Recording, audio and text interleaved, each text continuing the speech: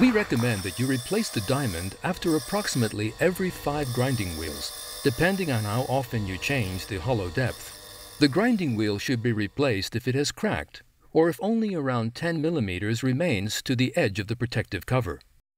Remove the cover, the nut, eccentric ring, flang washer, and finally the old grinding wheel. Clean all the parts. Check that the new grinding wheel is not cracked by holding the wheel on a finger and gently tapping it. Listen to the sound. This grinding wheel is good.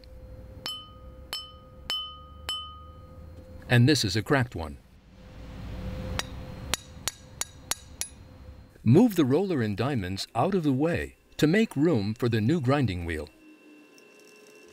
Place the new grinding wheel on the flange. Make a mark on the grinding wheel and turn it towards 12 o'clock and put the flange washer on top.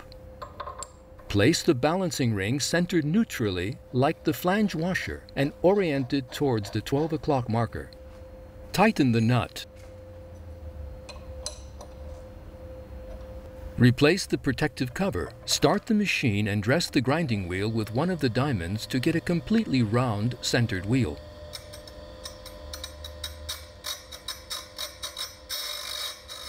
If the grinding wheel vibrates, you will need to adjust the balance ring.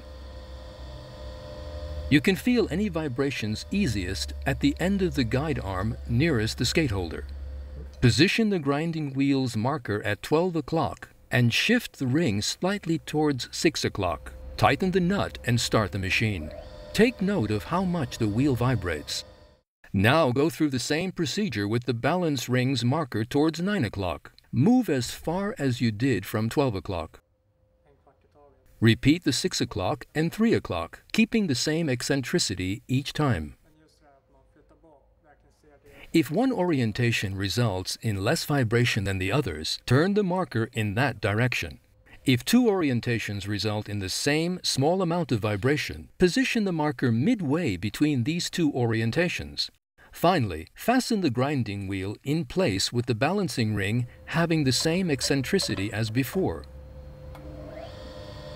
Start the machine and dress the wheel. If the grinding wheel still vibrates too much, fine-tune it as follows. Move the balancing ring incrementally towards the middle, outwards or sideways, until the vibrations have virtually ceased. Replace the cover and adjust the blade support roller so that it is as close as possible to the grinding wheel without actually touching it.